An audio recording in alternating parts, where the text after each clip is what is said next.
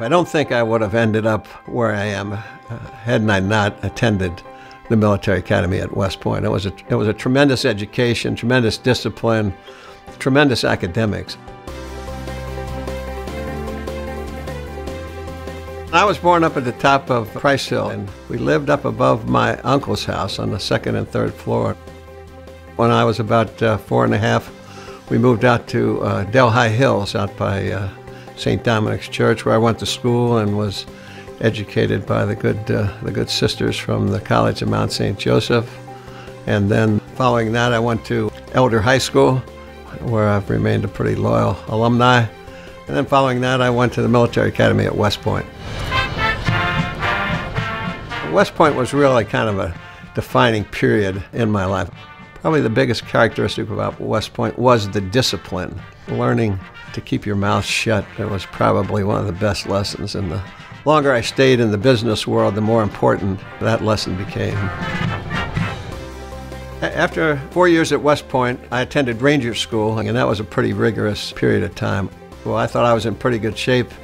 When I went to Ranger School, I weighed about 205 pounds, and 9 weeks later, when I graduated, I weighed 155. After Ranger School, then, I was assigned to Germany and was over there as a nuclear engineer. I had some electives in nuclear engineering, and I had a nuclear weapons unit over in southern Germany, in a town called Bamberg, outside of Nuremberg, near the Czech border. In Vietnam, I was a civil engineer, building Highway 1. It was a blacktop road about 30 feet wide through the middle part of Vietnam.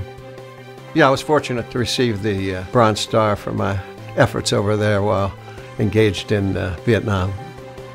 When I was leaving the service, I gave them my notice that my 4-year obligation was up.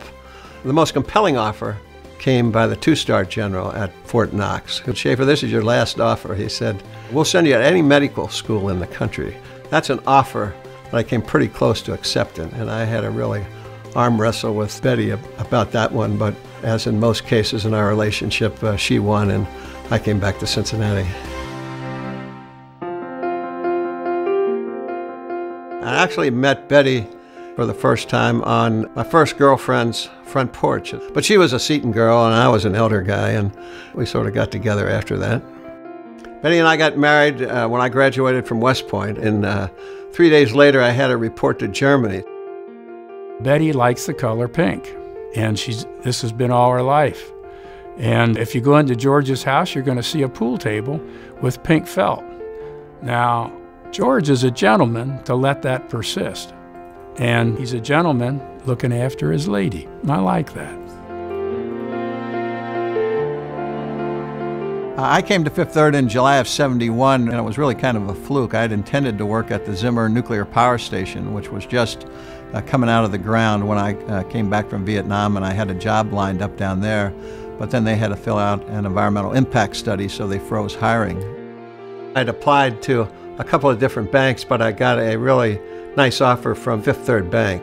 Of course, I had no financial education, no accounting background, no auditing background, no economics. But I was fortunate on the GI Bill to go to Xavier University at night and on Saturday and get a master's in business administration.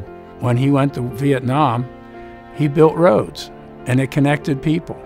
And building roads to connect people was one of the things that he did in the bank. I think I was very fortunate to having spent a lot of time in many different areas of the bank. I didn't come up through a silo system. I had a pretty broad knowledge of what went on in the organization. Here's George Schaefer, Fifth Third President and CEO. George? Thank you, Johnny. The bank had been progressing under the previous two chief executives, Bill Rowe and Clem Benger, but George really accelerated that growth, and by selling the bank services very actively and by making timely acquisitions, he was able to take it from a small bank to one of the top 15 banks. My biggest challenge was, as Clem reminded me when I took over, was don't screw the place up. I was appointed the president at the end of '89 to take effect at the beginning of 1990, I believe. And from that point in time, we grew from about a $5 billion bank to about a $105 billion bank. He characterized being a banker as a form of guerrilla warfare where you're out there slugging it out with the other guys, and you do it by working hard and getting out into the community and working with your customers. I've always been involved in the community here, and whether it was running United Way campaigns or the Arts Wave campaigns, or whether it was as the chair of the board at the University of Cincinnati or the board chair at the College of Mount St. Joseph, or just getting involved in Elder High School. But getting involved in the community was very important. I think Cincinnati is extremely fortunate to have the business community that it has here. I don't think most people appreciate all the public companies that are headquartered here in Cincinnati, which allow this city to be a phenomenal place to live. I'm still on the board of Ashland Incorporated. I'm also on the board of WellPoint Inc. Anthem. I'm still on the University of Cincinnati Health Systems Board. So those three business activities keep me pretty busy, but I do spend a lot of time with the grandchildren, spend a lot of time playing golf, and I still do a lot of reading. I am very happy and very proud of my family, my wife and my 3 children and their spouses and my 10 grandchildren. I think I'm extremely fortunate to have a good, solid family life. The biggest thing that I try to impress on our employees at the bank and to my children and to the grandchildren is that you've got to work hard.